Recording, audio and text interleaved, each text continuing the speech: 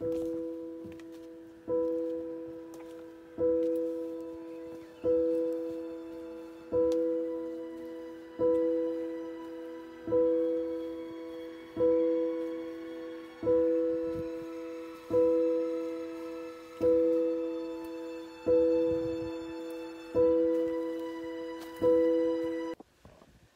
and greetings from my garden.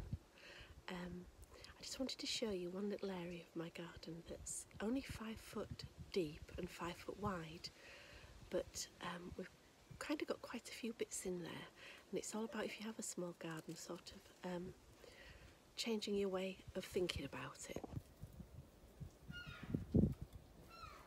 As you can see, it's not very big and it's just in one corner, and there's rhubarb here. And underneath these bottles, half-cup bottles, I've got some pumpkins to grow up an arch. There's 3 on this side, as you can see, 1 at the back. And then a little bit further on, this is a perpetual spinach that I grow every year and comes back every year. It's beautiful, and my bluebells are just about finished. So there's room for lots of wild things as well. This is my chard that I planted last year and it's doing really well. I've had quite a lot off this already. It's delicious as well, in garlic and butter. And my gooseberries this year, my gooseberry bushes are doing really well. There's 2 of those just in that corner. They're probably planted a bit too close together, but they seem to have been okay so far. And this is rainbow chard, the bright lights one. So it's all yellow and red and all different colours.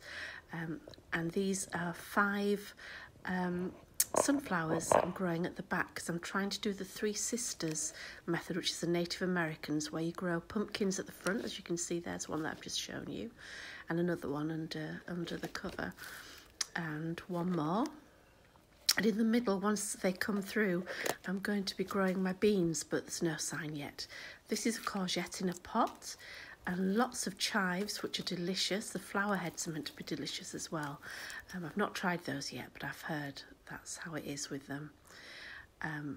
As you can see, I like that bit. And then these are some peas that I've got. This is just out of that 5 feet, but some peas and another rhubarb that I've got growing.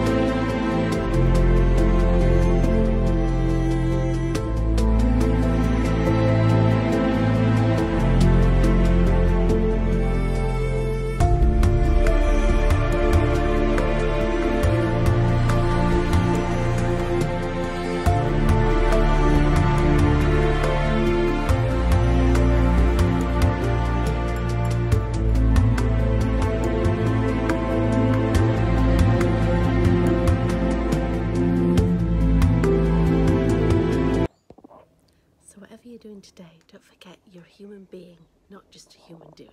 And I'll see you soon. Bye.